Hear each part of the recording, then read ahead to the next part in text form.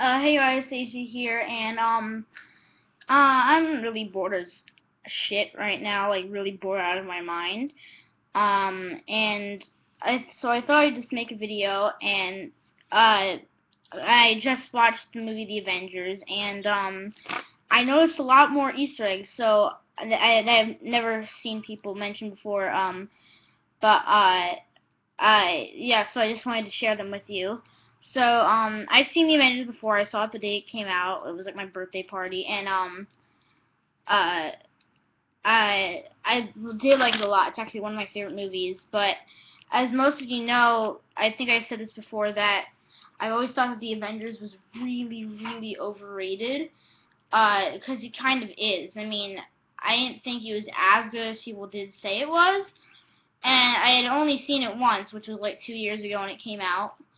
And I just watched it on Netflix a minute ago. That's why you can see Netflix on the screen.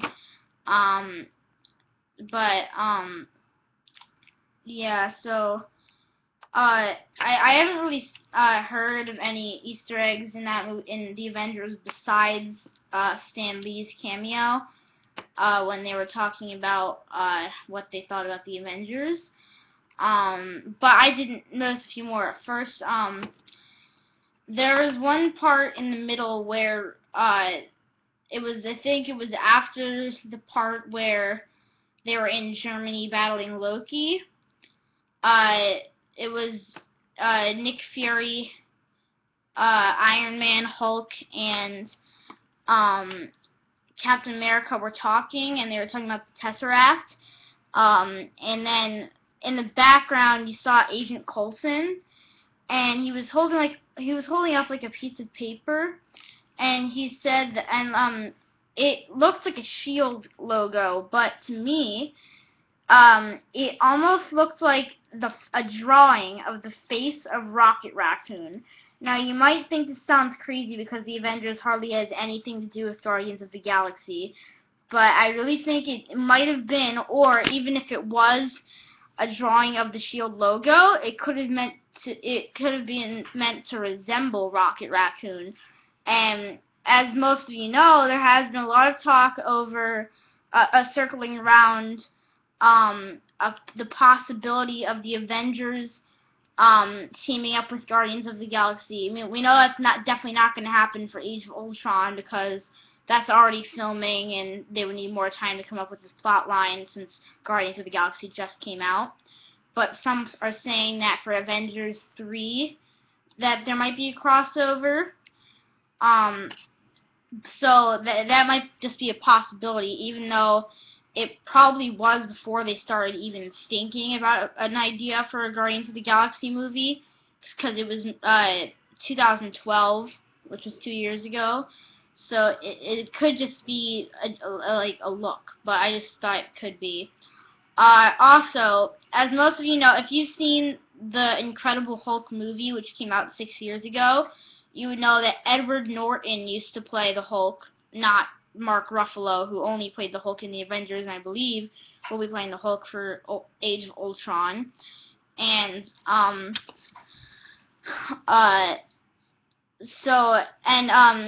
as if you've seen the Incredible Hulk movie, at the end, this is kind of a spoiler alert. The Hulk battles the kind of copy-off villain Hulk known as the Abomination, and that took place in Harlem. And there's a part where Iron Man and Hulk are talking in the Avengers, and they're talking about Stark Towers, and he said you should stop by New York sometime to come to Stark Towers, and then Hulk says, the last time I was in New York, I blew up Harlem. So that's just kind of a funny thing since he didn't even play Hulk in the last movie. I think they're trying to just let people trying to make people forget that he didn't play him. But I liked Edward Norton a lot more. Mark Ruffalo is actually one of my least favorite actors. But it was the Avengers was really the only role I was even close to liking him at. What else did I see? Oh, there are two parts they mentioned this. If you're big Marvel movie buffs, you would know that Iron Man was kind of the start to Marvel movies, and it kind of started with him. With that movie, they called it Phase 1 of all these Marvel movies that would end up going on. Like, these are, I think, all the Phase 1 movies. There was Iron Man, there was The Incredible Hulk, Iron Man 2,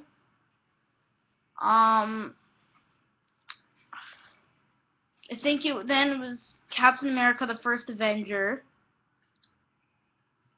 and then it was, the last one was the Avengers. Those are the last ones of Phase 1, and then Iron Man 3 started Phase 2, and then Guardians of the Galaxy is also in Phase 2. But if you're wondering why I skipped the X-Men movies, that's because I think these phases only circle around the Marvel Avengers movies, nothing else but the Avengers. Because all the movies I just mentioned only have to do with the Avengers. But at the beginning of the Avengers, since, like I said, it was the last movie of Phase 1, at the beginning, they mentioned something about Phase 2. That got me thinking, maybe that means, like, they were trying to tell people that the next movie that they make circling around the Avengers will have to do with Phase 2. And then later in the movie, they mention it again, because, Iron Man is looking at, like, these things on a TV or something, and he says, really, what is Phase 2? And then Captain America comes in and he says, tells you what they're really doing with the Tesseract, and he's like, they're trying to build weapons. But I think that was only mentioned to try to get people off the fact that that could be a potential Easter egg. So I do kind of think that was an Easter egg, like plotting forward to saying that there is going to be a Phase 2.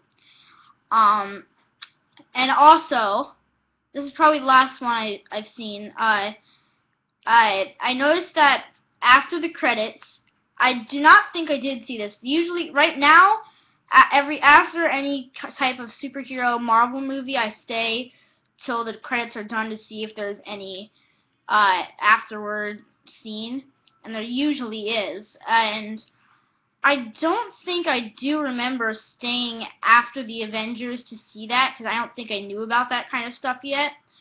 But as most of you know, if you've seen Guardians of the Galaxy, this is kind of a spoiler if you haven't seen it, but there were two villains in the movie. There was Thanos and there was Ronan. Ronan ends up dying at the end, and then Thanos is still alive. And after people saw Guardians of the Galaxy, they were saying that Thanos could be a potential villain that they're saving for Age of Ultron. But I thought it was weird because when Guardians of the Galaxy came out, they were already filming Age of Ultron, so I thought that would have been mentioned way before Guardians of the Galaxy came out. But I actually do think that Thanos will be in the movie, because at the last scene of the Avengers after the credits, it's only a few minutes if you want to watch the credits and then just see the movies on Netflix. It shows someone talking on this rock in space, like two people talking. And then it reminded me of in Guardians of the Galaxy when Thanos was talking on his like throne on this like certain rock, and like then you see the half face of some alien sort of guy, and it really looks like Thanos, and then he turns around and like that for the last second he has like his gigantic purple face that looks like Hulk Hogan, and then you know that that's Thanos. So.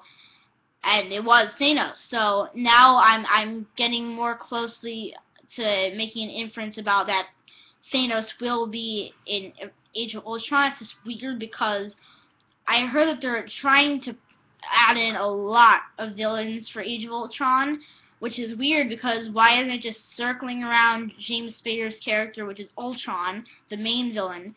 But it's weird. I wish that, like, as most of you know, that they are coming up with an idea for a Guardians of the Galaxy Avengers crossover.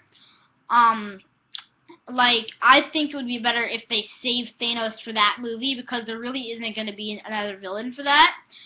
Um, so I think it would be better to save Thanos for that. But like, it might be interesting if maybe by the time the Avengers comes out, maybe it will be official that they are making a crossover movie. Maybe the end credit scene will feature Guardians of the Galaxy meeting Avengers, which is going to be a very interesting movie. But I'm excited to see what they do, and I'm also excited to see what they do with Loki for Age of Ultron, because at the end of the Dark World, Thor: The Dark World, Loki is still alive, and he's kind of like an ally of Thor now. Like, he was kind of like not really a villain in the Dark World. And I'm hoping that he teams up with the Avengers for the first time. That would be interesting.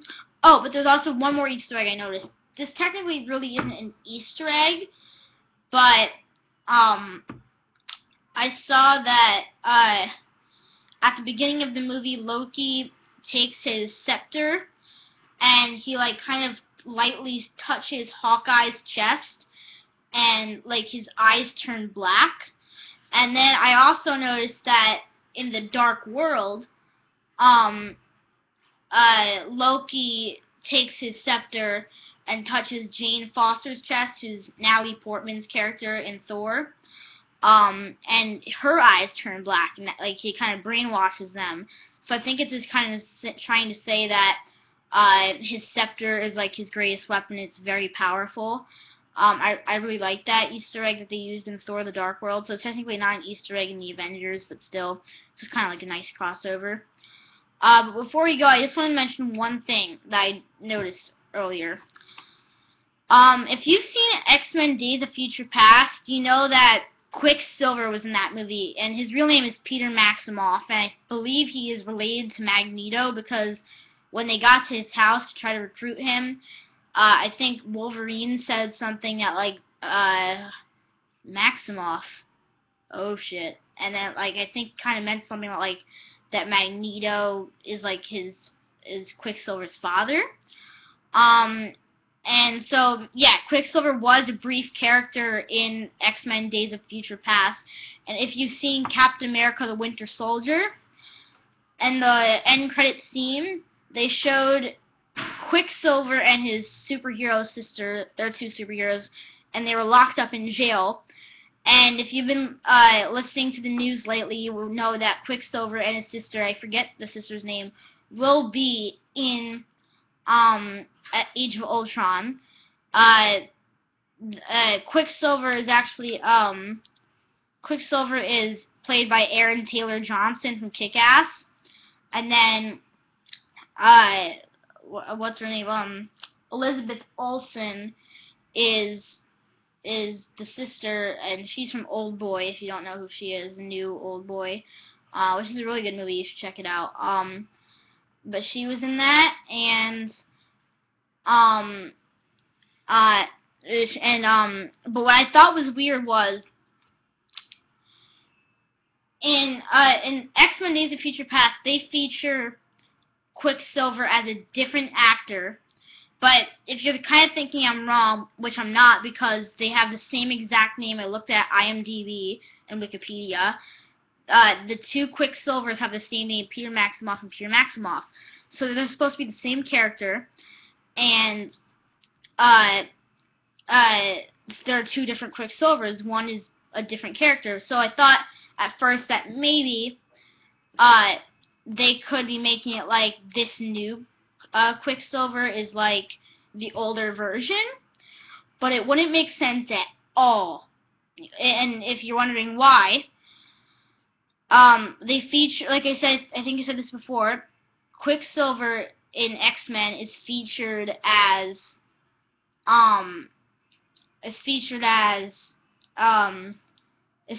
in the 1970s, and Aaron Taylor Johnson is pretty young to play someone who was born in the who was like 20 in the 70s. He would probably be 50 by now. So that's what's weird. So it can't be an older version.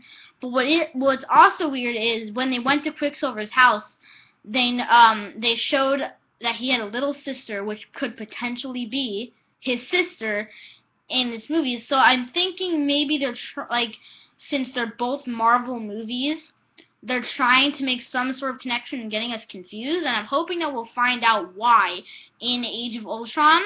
But this also led me to believe that they're leading this to come to conclusion with an X-Men Avengers crossover movie, which there hasn't been as much talk about lately, not as much as Avengers with Guardians of the Galaxy, which would kind of be more interesting. I mean, but it would be really cool with X-Men too, and I'm surprised to see what they do, but I'm just really confused because I know this can't be some sort of chain, I don't know. It's weird because it's highly unlikely for a superhero or a villain, more for a superhero to switch teams. Have we ever seen Iron Man go over to X-Men? I mean, no, that doesn't happen. So, at first I thought that maybe Quicksilver changed from X-Men to the Avengers, but then I'm like, no, that can't be happening. So I just thought it was weird. But if you know anything, leave it in the comments below. I'm surprised to see what they do with it. Just so you guys know, what I would really want to see, but I know this is probably never going to happen in a million years. It's but this would be the coolest idea in every single superhero movie ever. Is if they did a crossover movie between Marvel and DC, every single superhero, that would be just awesome. And not just Marvel and DC heroes, it could be like Kick-Ass. It could be any other superhero that I'm forgetting. But I just thought that would be a really cool idea. I even have a name for it. It could be called Justice Assembled or something. But that would be really cool. I think that would be a really awesome idea, but it would cost a lot of money and it would be really hard to feature everyone in the movie because there's so many villains and there's so many superheroes that they wouldn't be able to have everyone on camera at an even amount of time. So it would be a really hard movie to film. That's probably why they're not gonna make one. But I just thought it was a cool idea. But yeah. But thank you guys for watching. I'll make some more Easter egg videos soon. I think we might do an Uncharted walkthrough later today of the first one. So just stay tuned for that. And thank you guys very much for watching. Leave a comment and subscribe for more.